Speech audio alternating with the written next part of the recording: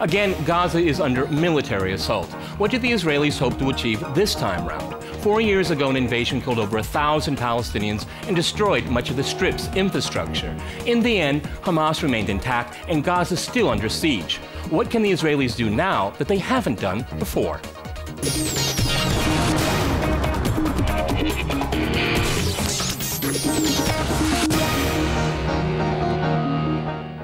To crosstalk the events unfolding in Gaza, I'm joined by Harry Fear in Gaza. He is a documentary filmmaker and activist. In Washington, we have Daniel Pollak. He is co-director of government relations for the Zionist Organization of America. And in New York, we cross to Norman Finkelstein. He is a political analyst and author. All right, gentlemen, crosstalk rules in effect. That means you can jump in as you wish. Harry, if I can go to you first, you're in Gaza. Tell us what's happened there, what you've seen over the last 24 hours. Over the last 24 hours, we've seen an escalation in violence from Israeli Air Force and Israeli naval vessels inflicted on practically every single part of the Gaza Strip, even in the most recent moments before we were recording this program. Earlier today, I had to evacuate a scene where I was filming for a documentary as Israel struck areas which are densely populated. The Gaza Strip is one of the most densely populated places on Earth. So everyone here is terrorized, including the internationals. And nowhere actually is safe in Gaza tonight. Dan, are we seeing a repeat of what we saw 4 years ago? It's really up to Hamas.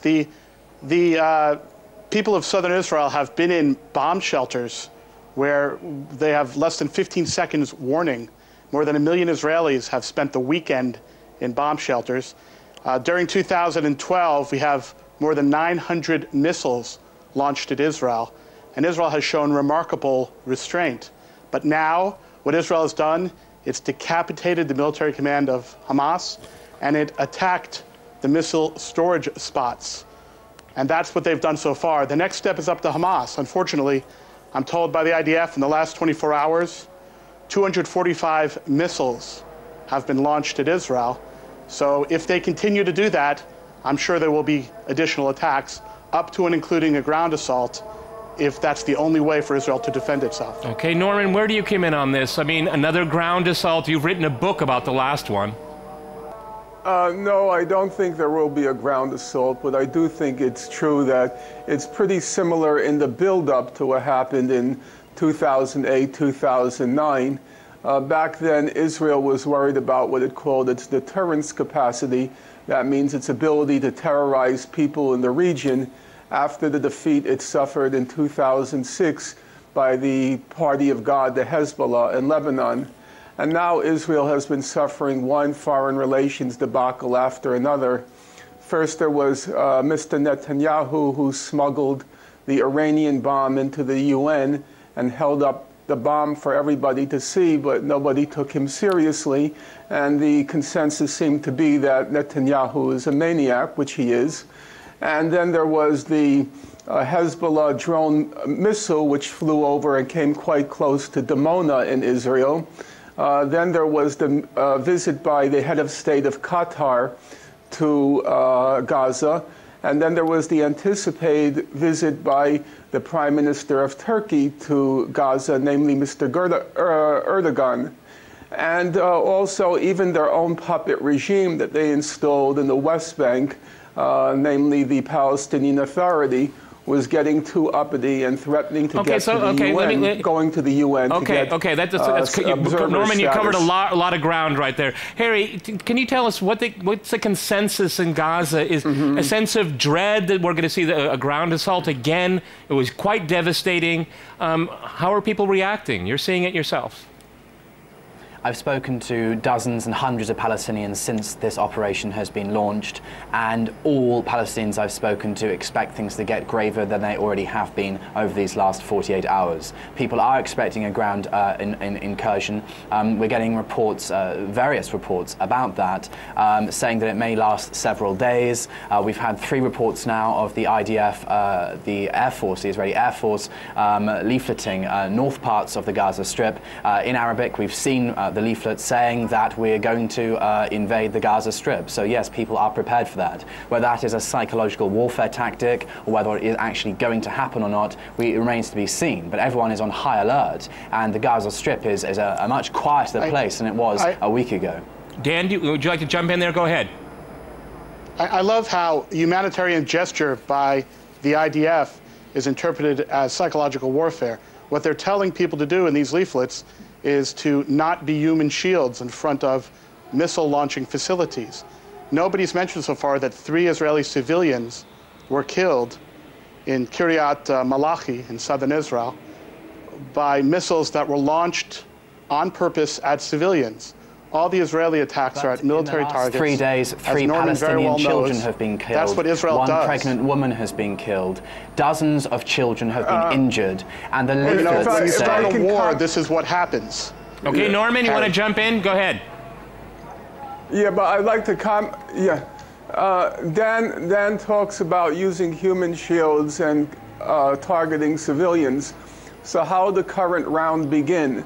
There was a lull until November 8th. On November 8th, Israel, with its high-tech precision technology, Israel killed a Palestinian child.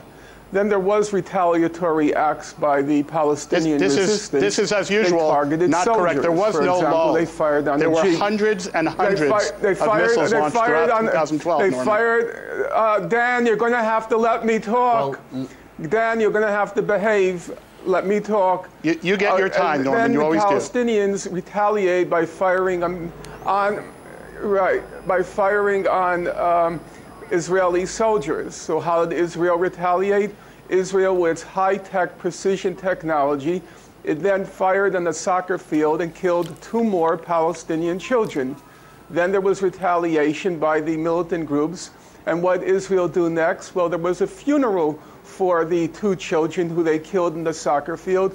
Israel targeted the funeral of the 2 children, fired on the tent. Now, Dan has to agree with me that Israel has precision. Norman, that's so untrue, and you know it's untrue. Let me just say, if we're allowed to correct the facts here, that's how it Peter, killed Mr. The truth is that Israel does have these high-tech weapons. Yeah, so the why whole are world they killing saw children? The precision with which Israel attacked the commander of Hamas, military commander, and if Israel were indiscriminately attacking one of the most densely populated cities on Earth. All right, gentlemen, let me go back to Harry and Gaza. Harry, let me go back to Gaza, gentlemen. Harry, the Israeli Home Defense Minister Avi Dichter said, quote, "There is no precedent in history of destroying terror by air power alone. It hasn't happened and it won't happen. Thus, it is necessary to reformat Gaza altogether." Reformat Gaza. What does that mean to you?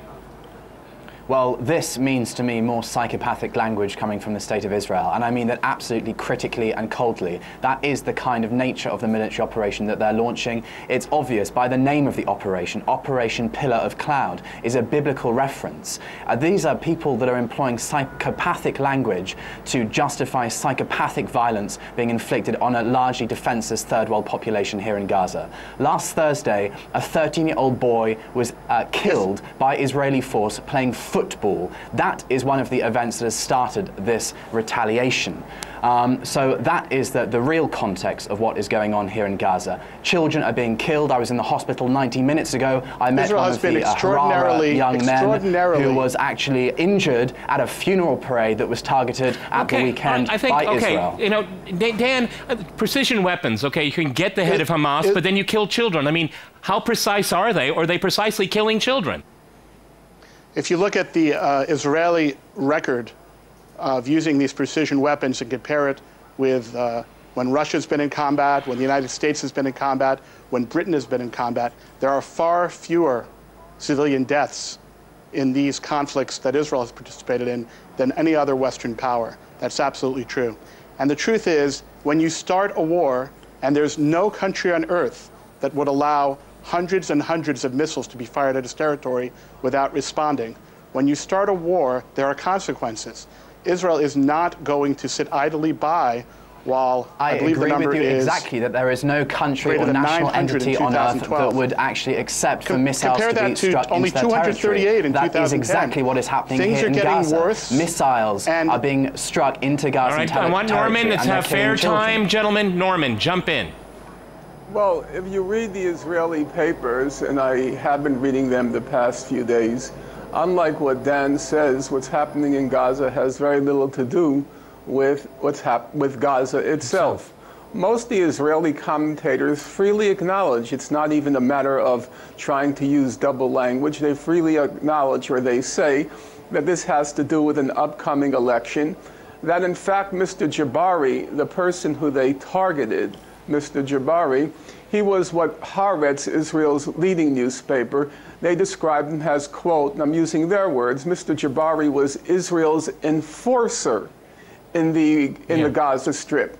He was the one who kept things quiet for the past several years. What they meant by that, first of all, Israel now wants to make a little display is the paper of record for people like you in Israel. It has a tiny circulation. But what they were saying in that article in Haaretz is that he was unwilling or unable to make other Islamic organizations, besides the Islamic resistance, Hamas, stop firing missiles at Israel. In fact, Hamas was claiming credit for the latest series of missiles. I want to go to Harry. I want to go to Harry, gentlemen. 20 seconds before we go to the break. Harry, go ahead. Well, I don't know what this term is, Islamic resistance. Surely 1% of the population of Palestinians do resist with an armed resistance, which is justified and put in international law as a right for the Palestinians to take up arms, to expel occupiers and oppressors from their territory. Palestinian children are being killed. Palestinian resistance groups fire rockets into Israel. All right, gentlemen, I'm going to jump in here. We're going to go to a short break, and after that short break, we'll continue our discussion on Gaza. Stay with us.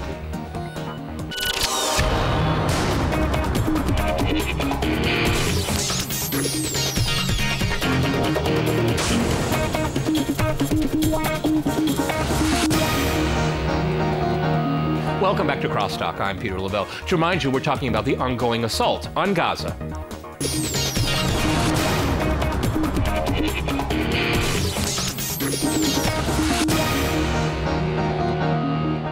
Okay, Dan, I'd like to go back to you in Washington. No country should accept no country should accept being bombed. I agree. The Palestinians probably shouldn't be bombed either. But what about the right of resistance, okay? The siege that is going on in Gaza. What right do the Palestinians have to resist?